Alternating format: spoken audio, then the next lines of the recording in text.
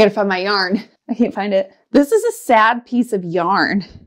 Oh, hey, what's up, friend? Won't you join me for today? We're going to talk all about how to teach your students the food chain, food web, or ecosystem. What is it? We're going to teach them all about the food web, but we're going to do it in a way where it is all about cooperative learning. Comment and tell me what junk do you have hiding in your teacher closet? What is cooperative learning? Here's a scoop. Cooperative learning isn't just beneficial, it's essential. It drives home science inquiry and technological principles instead of Passive learning. now students are going to be actively learning while doing cooperative learning. Especially for our younger students, they learn all about the scientific method by asking questions, creating hypotheses, testing them, finding and forming a conclusion. But not only doing that, but doing it together with other peers. While doing cooperative learning, your students are going to be working on specific listening and speaking skills that are standards embedded within your ELA curriculum. Students who participate in cooperative learning activities perform and achieve more on their standardized tests than traditional teaching sit down, sit and spit methods. Not only that, but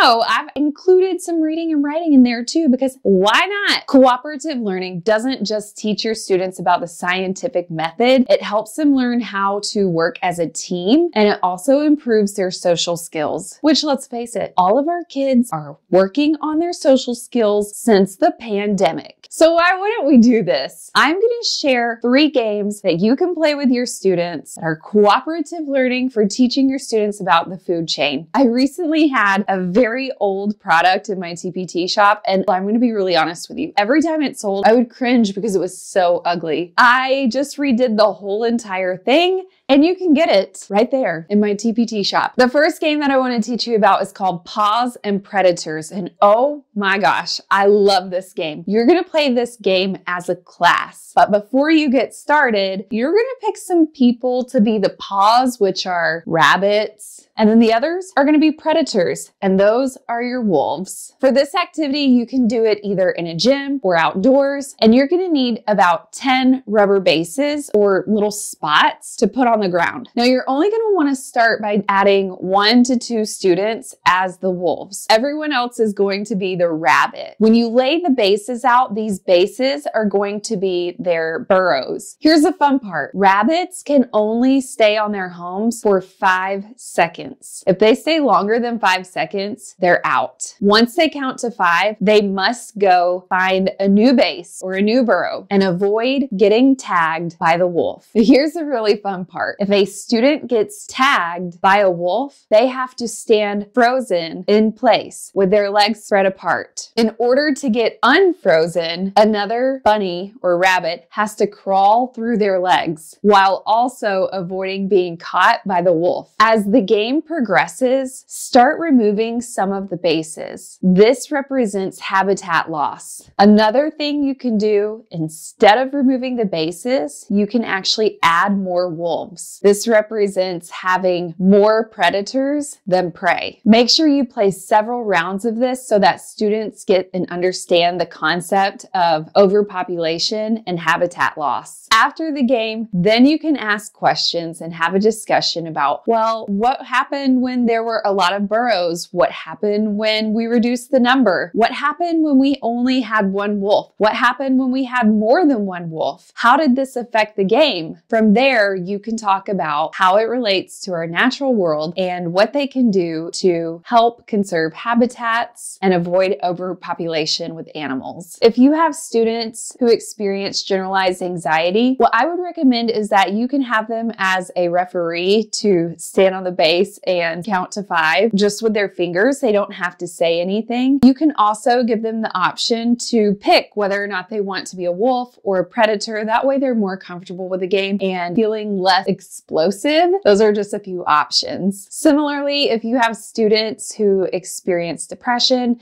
you can also ask them, give them a choice on what they would rather be, a wolf or a prey, and give them the option to referee at a burrow, aka base. Okay, this next game is also super fun. This one's called Roots and Resources. This is a class game, and you can play this one inside of your classroom, multi-purpose room, or another large room. So what you're gonna need for this are little yellow, green, and blue squares. You can literally cut or just tear it apart. It doesn't have to be perfect, and they're just little squares. To save time on prep, you could even ask your students to help rip some paper apart. They might actually enjoy that. Once you have all your paper squares, you are going to space your students out around the classroom. The students' feet are going to be rooted on the ground. So that means that their feet cannot come up. Students may only use their hands to pick up the bits and pieces of paper around them. Students are going to try to collect as much as they can. Give them about 2 or 3 minutes for this collection. Once students have all their paper, then the learning really starts to happen. Now you're going to let your students know what each square represents. You are going to say, students who do not have blue squares, please sit down. The blue represents water. Students don't sit down at their seat or anything else. They literally just sit in the spot that they were standing up in, and then they're going to scatter their resources around them. Students who do not have a green bits of paper, that represents the soil. Those students can also sit down and spread out their resources. Students who do not have yellow bits of paper are missing sunlight. Those students may also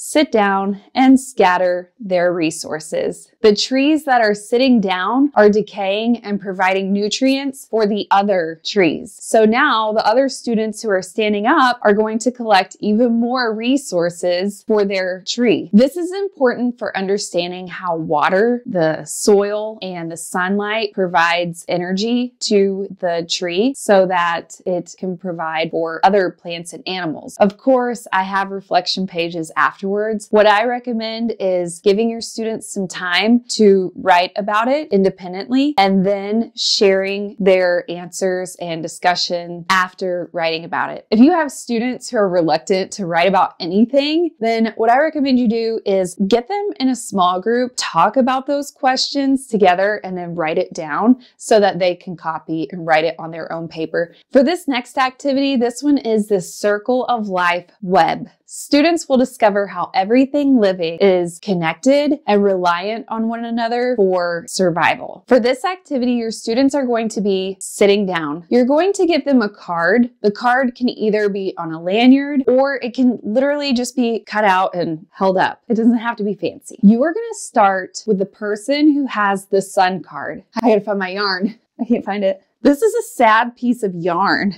I would not be upset if my class used this. Like, let's just get rid of it at this point, okay? Why do I have this? So the sun's gonna start with the yarn. The sun is going to hold on to the tip of string. You're gonna think of this as kind of like I have, who has. So the sun is going to look for the producers. The producers are plants. For this habitat that we're doing, it's all ocean, which is super fun. I love the ocean. Who doesn't love the ocean? So we're going to look for things like seagrass, seaweed, phytoplankton, coral algae, and kelp. So the sun's going to pass to each one and they pass back to the sun. Next, the producers are going to look for the consumers. Your primary consumers or your herbivores, they are going to take from the producers. Then we're going to look at our secondary consumers. They are going to take from the primary consumers. These are animals like jellyfish, squid, shrimp,